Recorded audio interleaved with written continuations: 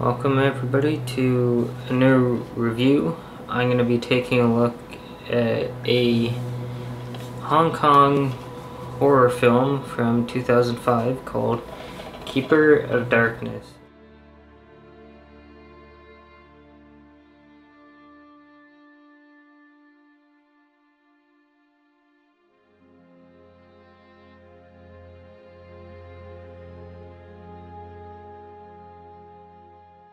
In case you don't know what the film is about, it's about a streetwise exorcist who becomes an overnight sensation when his extraordinary exorcisms are recorded and go viral on the internet. However, this attracts not only the attention of the media, but also creatures from the underworld. What's unique about this film is you can actually watch it a few different ways, but I'm just gonna be talking about the movie in general. The opening of the film is reminiscent of the intros to ghost stories and perfectly sets up the creepy tone. The intro was actually various scenes showing a lonely boy playing with cars and stuff like that. Wasn't really being supervised by his mom. And that intro showcases and foreshadows how lonely Fat is later on in life. He doesn't really have any friends, and then he eventually realizes that his one true friend is actually the ghost he's known since he moved into that apartment. Just the way that it was edited, it looks really good. The film on a whole was inspired by these YouTube exorcism videos that the director Nick Chung, he also starred in it as the main character, Fat. Basically, he's calling attention to how fake some of them feel, and it shows a little bit of that process within the movie. And then we get the first flashback of the film when Fat is leaving this apartment and he encounters the tall ghost. The tracking shots are beautifully executed and they flow well from one scene to the next.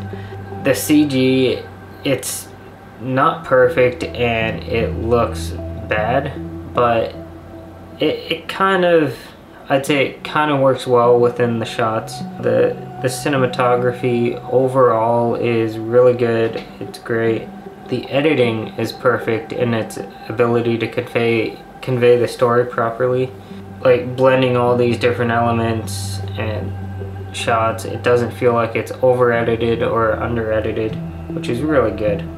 The framing of a lot of the scenes was really well done, and I really like that about it. There's cutaways from, like, whenever Fat touches somebody who's possessed, he kind of gets the story in his mind and we see how that person or how the ghost actually died. It's really well done. It's well edited into the overall story. It's well placed throughout the story. Another cool thing that happens in it is they also mix, there's one shot where Fat is, he sees a vision of somebody dying, I think a car crash or something, somebody's hit by a car, and then the next scene it shows him finding like a tape of what happened, and it just verifies the vision and the vision that Fat has and adds a bit more backstory to it. I found that the mix of the technology and the ghostly visions was brilliantly executed. It's not something you normally see. Usually movies just focus on one or the other. The dialogue and story is well written and it shows that the story has heart. Fat is shown as somebody who really cares about the people and ghosts around him. even if we don't see it as often in the movie, you can just tell that he really does care about those around him. So there's not many scares, but the few scares that they're well placed throughout the film, and they almost take a backseat to the story so that the dramatic and emotional elements of the story can shine through this horror story. It's a horror movie, but then it also has this emotional side to it which you don't see in many horror films at all. The transitions of some scenes are very believable when it transitions between the past and present. So in Fat's apartment, there's a pan down, or yeah, I believe it's actually called a tilt. Sorry about that. So it's a tilt facing the building across from his building, and it just tilts down and then shows the street, and it blends so well with the flashback that you can't tell which shot was part of the flashback and which part was part of the present. The match cut was really well done and well thought out. The first flashback shows the trauma that Fat endured as a child. So the trauma, I'm not actually going to talk about it in this, but it's a little extreme, to say the least. And in the future discussion video, we will be talking about it, and it will likely trigger some people, but we just want to talk about it and how it informs the story in the right way, and how it affects the main character, Fat. So after the flashback, we start seeing the true story in the movie. It begins to show itself after that first flashback, and it focuses on the relationship between Fat and Cher. Cher's the ghost that he's living with. We'll talk more about her later on. So one of the scares, I guess you could say, is this murder scene in a bathhouse with a bunch of these mobster type characters, I would say. Well, maybe not mobster. It's a medium and his like bodyguards and stuff like that. It's a way for the tall ghost to get Fat's attention. The tall ghost basically is on a killing spree of all these mediums just to get Fat's attention, or something along those lines. There's a scene where it's another triggering scene for some people, and Cher happens to be crying, and then the camera actually follows her tear as it runs down her arm, and it basically traces her vein, I guess you could say, best way to describe it.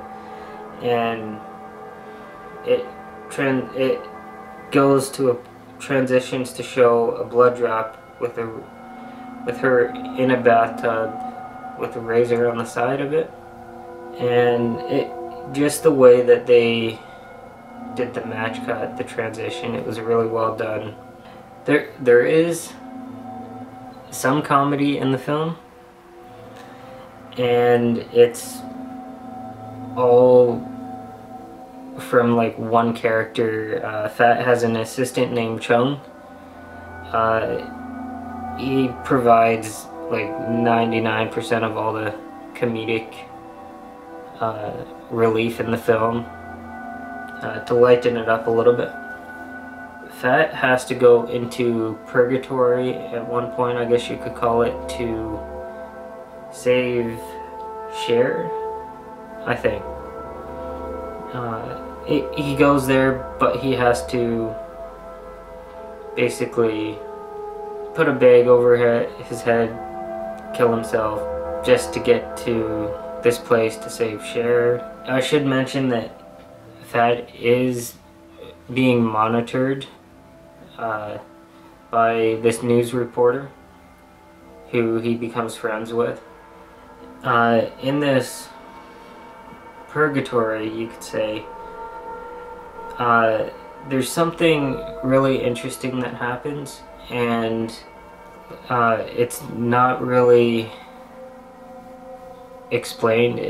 You kind of have to figure it out yourself, but Fat is actually seen as a ghost, while Cher is seen more human. That could probably mean that because Cher's the ghost in the real world, that it could mean that Fat doesn't belong in purgatory, so that's why he seems more like a ghost, and vice versa with Cher in the real world. Not entirely sure if that's the meaning behind that, but it was definitely very interesting. There's a flashback in Purgatory, and it shows a different side to the story, and it shows the traumatic incident that leads to Fat's mom jumping out a window. This alternate story, it's revealed that maybe Fat was actually supposed to die with his mom. After Fat saves Cher, or no, he might be hunting the tall ghost.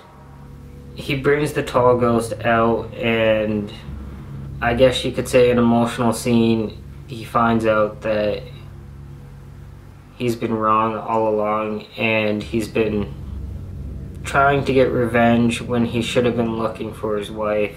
Something like that. After he died, he should have been looking for his wife as opposed to trying to exact revenge to save her. The tall ghost demon then gets eaten by his wife's ghost, which is interesting, and that's how the ghosts actually, some of them actually die in the film, is because they get eaten by other ghosts. Yeah, it's an odd movie. And then that's basically the end of the horror side of the story. And then it goes on for another half hour to give the emotional side of the story its proper end. And during this time, Fat realizes that Cher is truly his best friend and the one he loves most, as he reminisces more funny and heartwarming moments with her while watching a sunset with Ling, who is that reporter that I mentioned before. She helps Cher in various ways throughout the film and stuff like that. I didn't write much down for her character because the story mainly focuses on the relationship between Fat and Cher. It does have some sort of like end of credit scene, but it's before the credits, and it hints at a possible sequel in an interesting way. It's not entirely clear if Fat is actually with Cher or he's with Ling. It doesn't really give a proper end to Fat's story with Ling, and if there's a sequel, it's probably going to be explained in that. In the film, which ties it to the fact that you can watch it two different ways, the tall ghost / demon mentions, like just randomly in the movie, that Fat's actually dead, and it kind of hints at the fact that the movie is in Fat's own purgatory, you could say, and it just makes you, like, if you view it like that, it makes you view it like an interesting way and from a different angle, and it creates the, like, I guess a different tone to the film, I guess you could say. But not many movies you can actually view from two different angles and stuff like that. I haven't actually had a chance to watch it from the point of view that Fat is actually dead, but maybe at some point. So you could essentially see it, the film overall, as two films in one. You could see it as like a straightforward horror film, and you could also see it as more of a drama. But if you take out either element, the story doesn't really, I don't think the story would fit as well, because you kind of need that balance. I do think that the film is well balanced between the two stories, which is what makes it unique and good in my opinion. It's kind of a tough movie to find because I don't think it's on any normal streaming service. Yeah, it's not even on YouTube, so you'd have to find a DVD copy, much like the copy that I got here. Yeah, you can't order it on Amazon. The two sites that you can likely order it on is one called Buy Yo-Yo and this other one called Yes Asia. And same thing, they're both legitimate sites. I do highly recommend the film if you end up finding a copy of it somewhere. Really good. I hope it does get a sequel at some point. If I were to give it a rating, I'd probably give it a 9.5 because of how in-depth and how much lore is actually in the film, which is not something you normally find in North American films. And that also explains why this and the next film review is going to be longer than usual, because there's so much stuff to actually cover. Hope you enjoyed this review for Keeper of Darkness. Oh, I should mention one final thing. The music video, it actually takes some of the scenes from the movie and like shows it in a different light. Like that purgatory scene is like when Fat is running through the field to catch Cher. It's different, and I think the way that these two, like the movie and then the music video, it does something that you don't normally see, which is cool. So, but the music video does spoil the film, so, well, I guess you could say that the movie's already been spoiled if you've made it this far. So if you've made it this far, check out the music video. So see you in the next one.